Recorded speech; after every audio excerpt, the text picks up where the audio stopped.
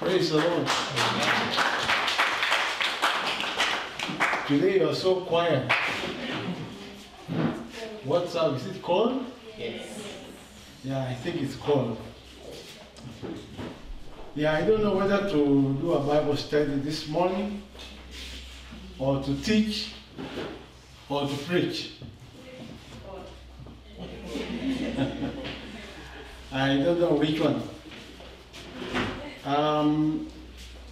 There's a project I'm doing up country, a small project, and I've done it to the point of roofing.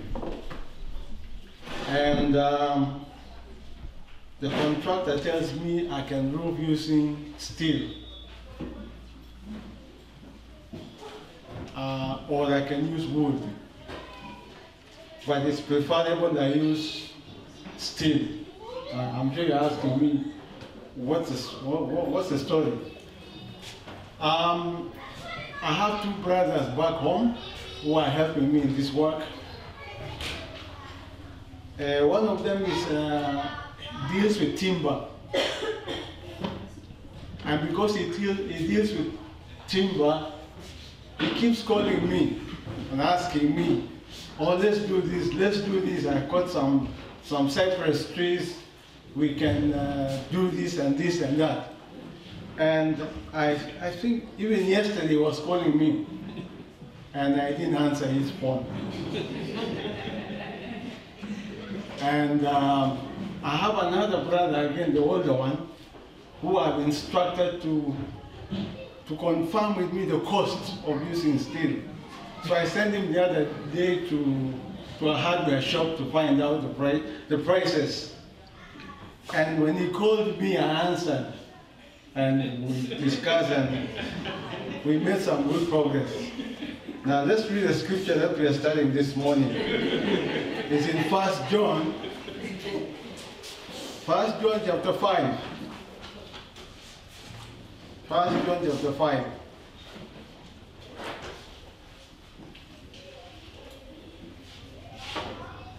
You found it? Verse 14. And it says, and this is the confidence. I want to talk about confidence today. Amen. And this is the confidence that we have in Him, that if we ask anything according to His will, He hears us. Second verse. And if we know that He hears us, whatsoever we ask, we know that we have the petitions that we've asked of Him. Now you can understand my story. It's my will to roof that building with steel. And that's why when my brother, the elder brother, calls me and asks me about it, I respond. I answer him, and I talk with him, and we make progress. But when the younger one calls me, I don't answer, because it's against my will. I don't want to roof with wood, I want to use steel. So today I want us to study this and find out what does it mean. This is a confidence that we have. Confidence is so important. In Hebrews it says, let's come boldly to the throne of grace. We need to be bold before our Father. Amen?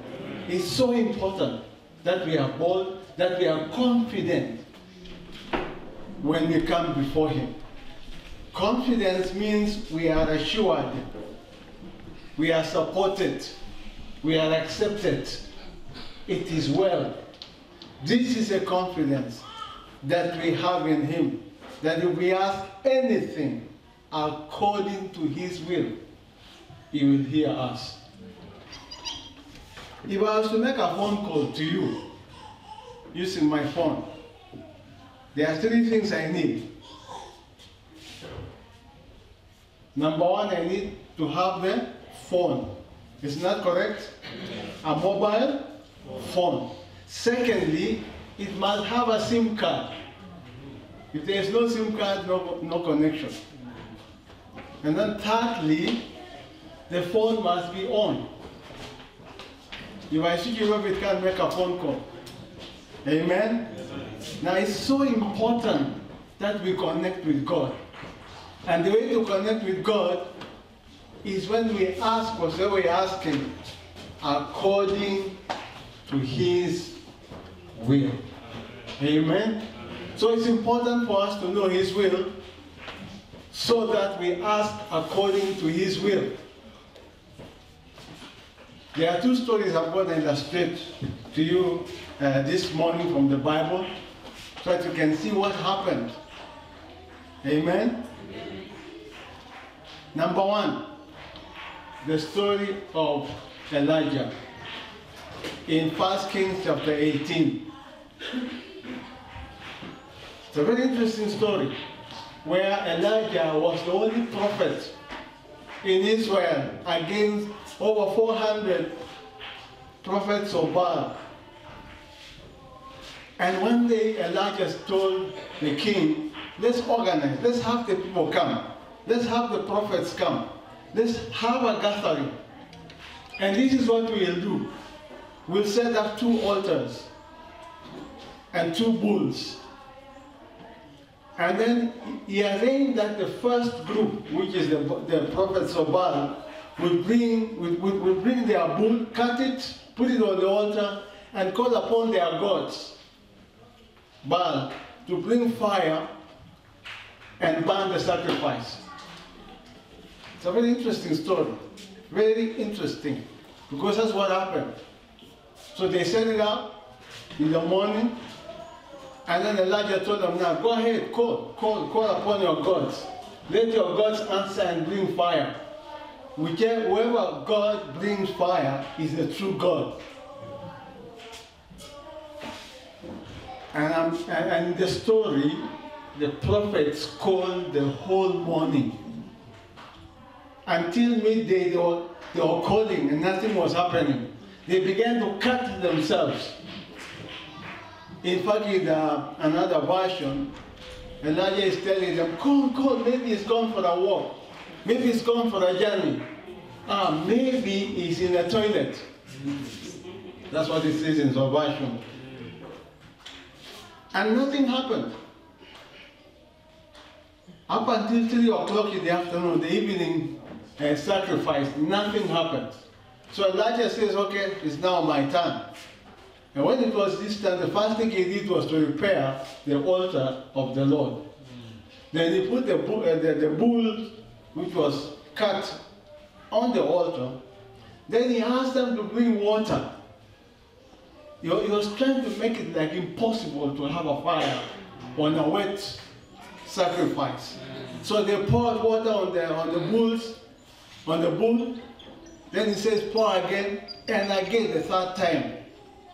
And even over the trench, until it was flowing.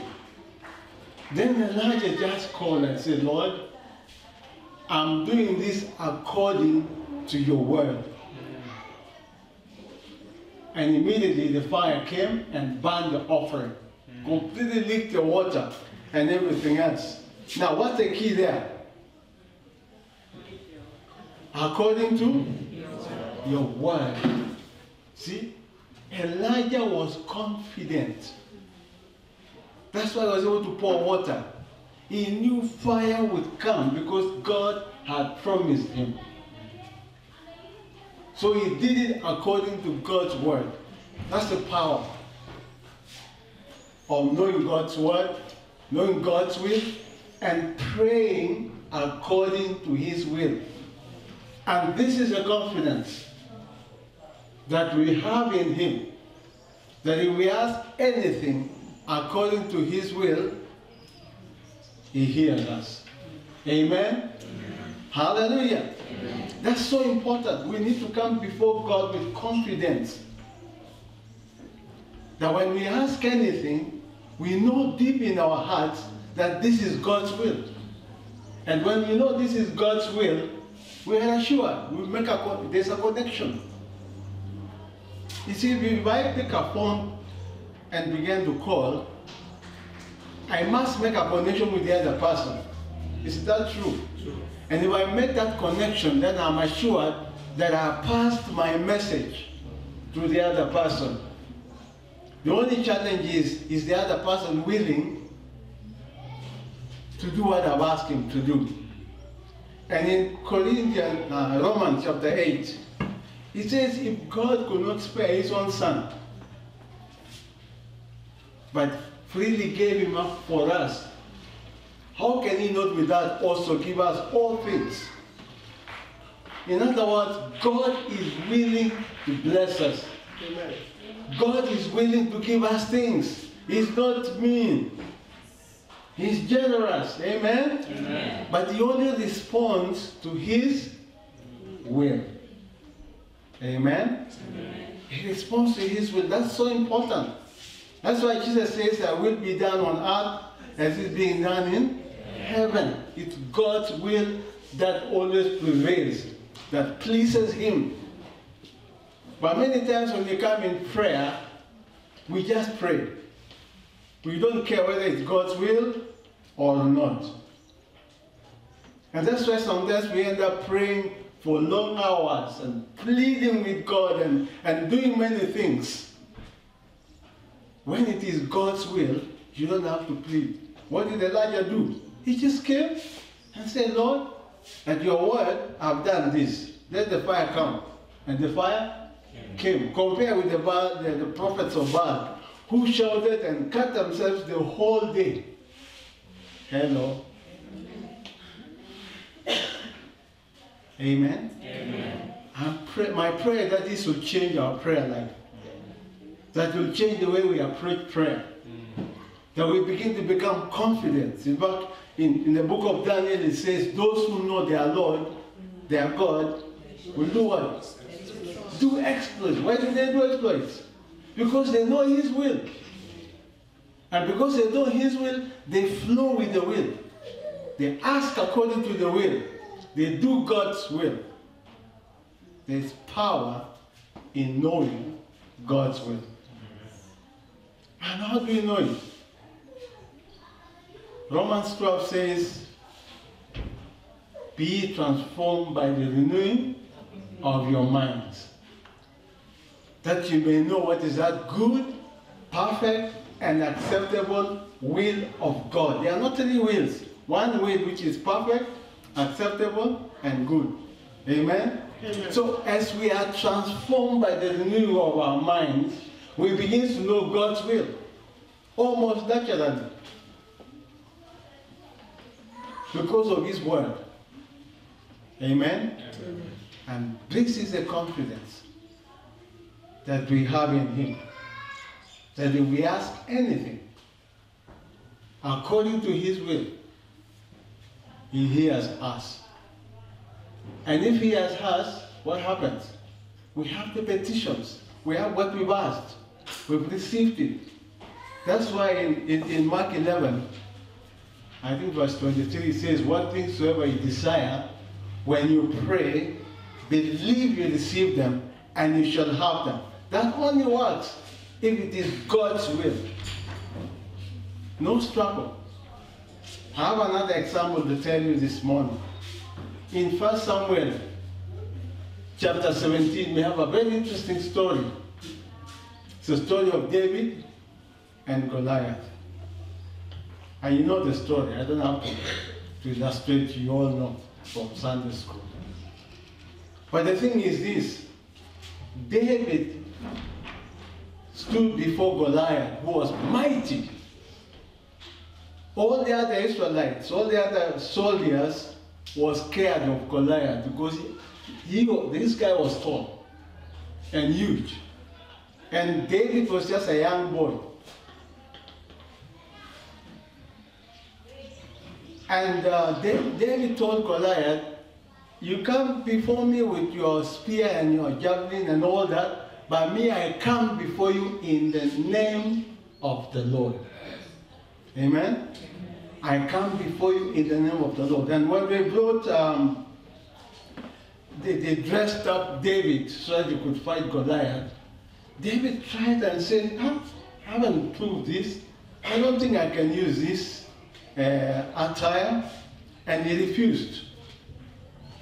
You know, many times some of us, we find ourselves doing things that are not necessarily God's will. Or we are using our own canon and human abilities. But here David learned a lesson, that he was coming before Goliath in the name of the Lord. And because he came in the name of the Lord, what happened? He overcame and killed Goliath. Amen? So, when we say we come in the name of the Lord, it's like when we pray. We say we pray in the name of Jesus. When you say in the name of Jesus, it means according to his will. Amen? We pray according to his will. This is God's will. And when you do that, you're confident. First of all, you're assured of that connection between yourself and God.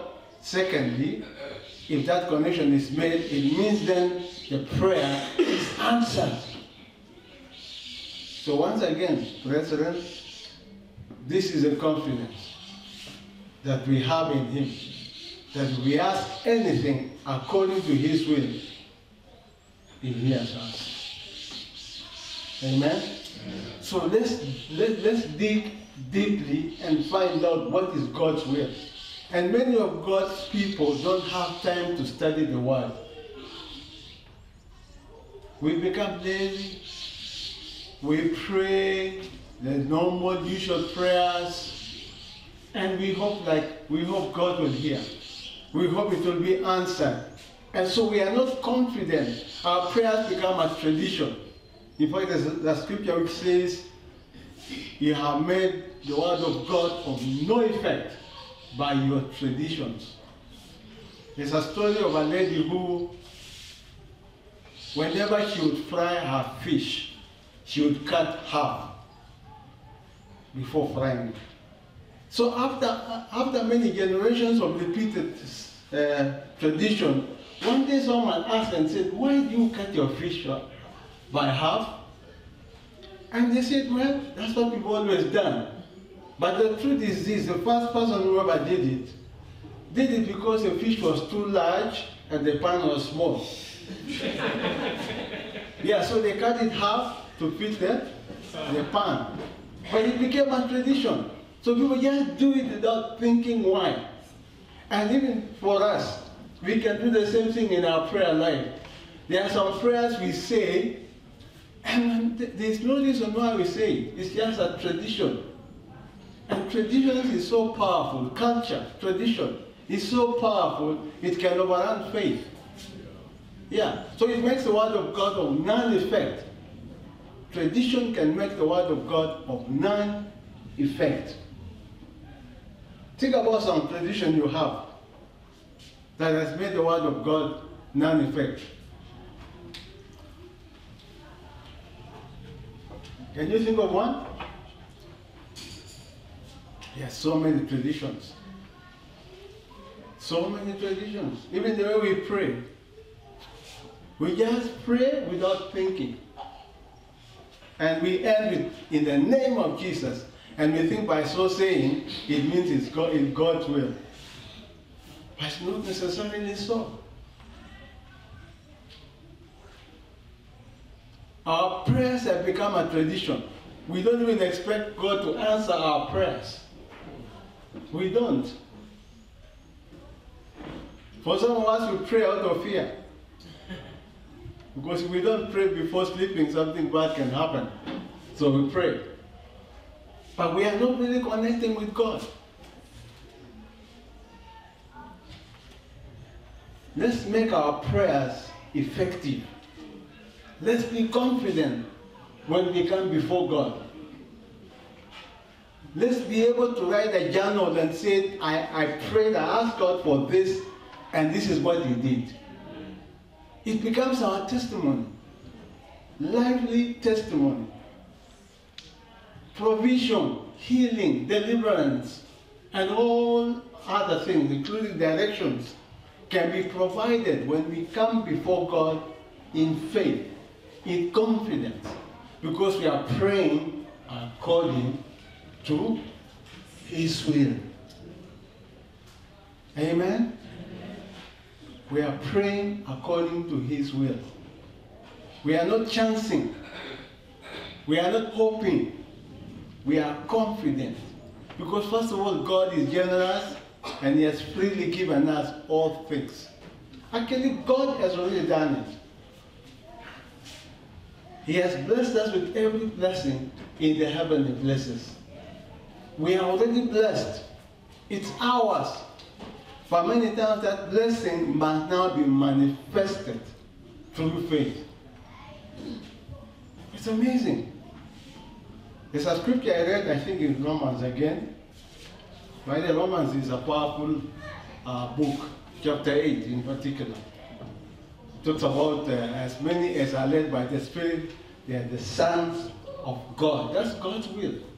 God desires to lead us, to lead His children. So as many as are led by the Spirit, they are sons of God. To be spiritually minded, that same chapter says, to be spiritually minded is life and peace. But to be carnally minded is death. The same chapter says, if the Spirit of God, which raised up the Lord Jesus Christ from the dead, dwell in your bodies, the same Spirit will bring life, will quicken your mortal bodies. So the same Spirit that we have in us, the Holy Spirit, can actually make our bodies alive. It can quicken our mortal bodies. It can bring healing from within. That's God's will. Amen? So you can come before God and say, Lord, you say that the Spirit of God that dwells in me can quicken my mortal body. So I thank you for it. I believe it. I receive it. I thank you for it. And it becomes a reality. The other opposite is to plead and say, oh, God, heal me. Oh, God, do this. And yet God is saying, but I've done it. All you have to do is receive and believe it. There are so many things God has done for us. Many things. But we ask Him, yet we have it. The ball is on our side. Amen? You let the word of God dwell in you richly, in all wisdom. You allow, the word there is let the word of God, allow the word of God dwell in you richly. But sometimes we don't allow. We allow other things to control us. So this is the confidence that we have in Him. That if we ask anything according to His will, He hears us. Isn't it wonderful to be heard of God? It's really wonderful. I know my younger brother really keeps calling me. And he keeps calling me. But because of his own self-interest, his own plans, he doesn't care about my will. He doesn't care. So the same thing with God. If we ask anything according to His will, we get His attention.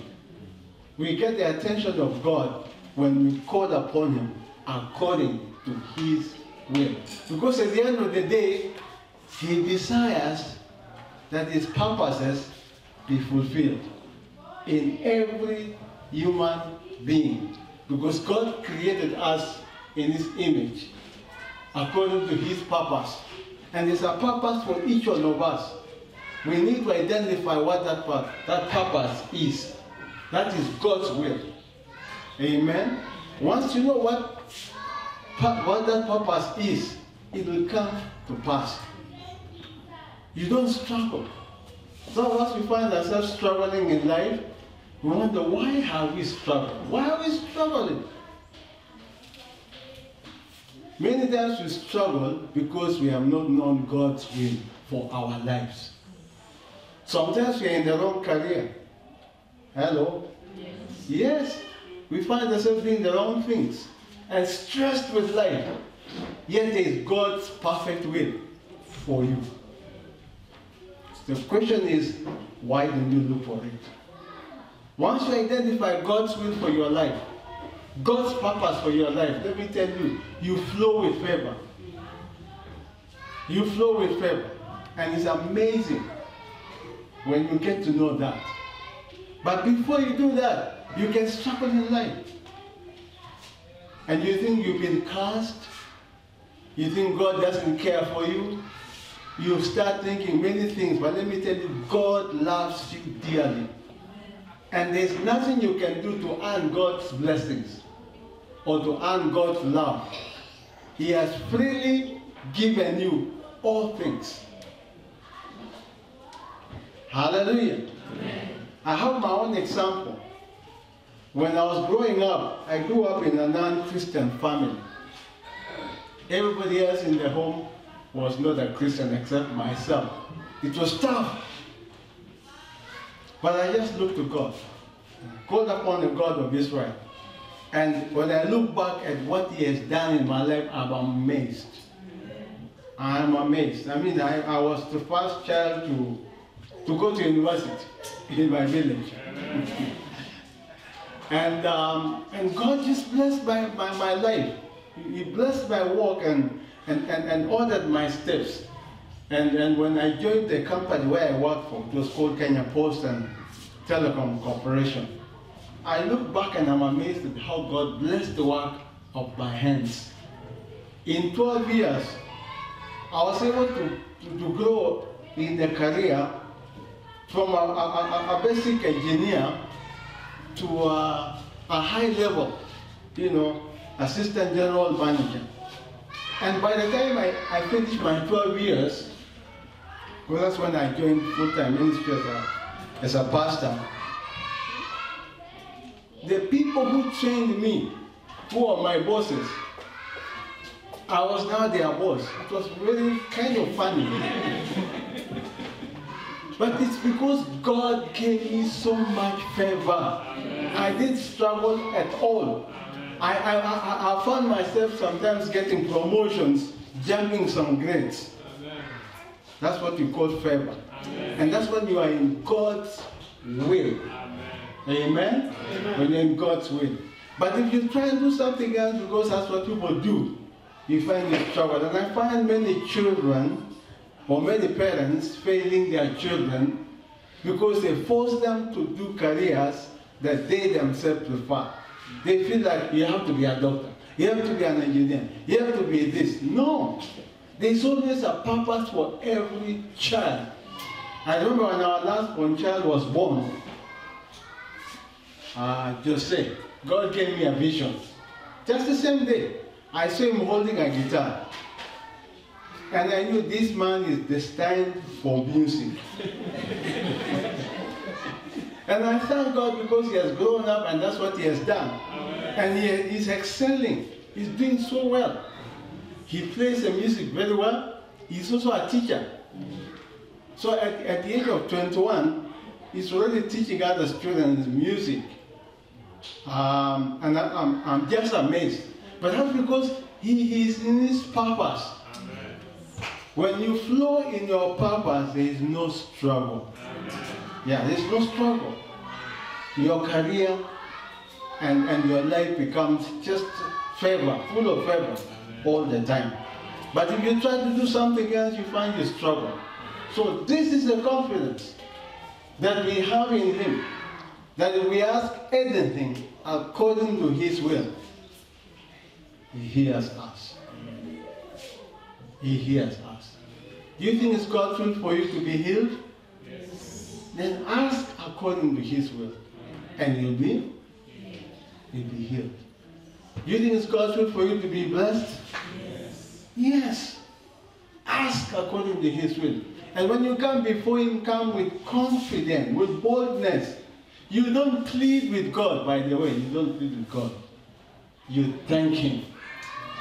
Amen? There's no need to plead. How do you plead for something He has given you already? You say, Lord, I thank you for healing me. I thank you that by your stripes I was healed. I thank you that I have the blessings of Abraham. Imagine Abraham. God called him out of his family.